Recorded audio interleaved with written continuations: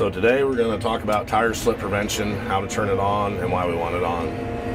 So tire slip prevention, as we go into our pile, what that does is allows us to not get tire spin. So I go in the pile, I can, without it on, I'll be able to spin my front tires, which is going to cause excessive tire wear and damage to our tires. So as we back up, and makes big holes.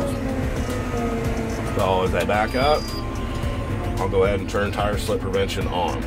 So we want to hit our tractor, settings, go up to our assist, hit OK, tire slip prevention, touch it, now it's on. As you can see, as I go back into the pile, tire slip prevention on, no wheel spin. Push down force, up, no tire slip.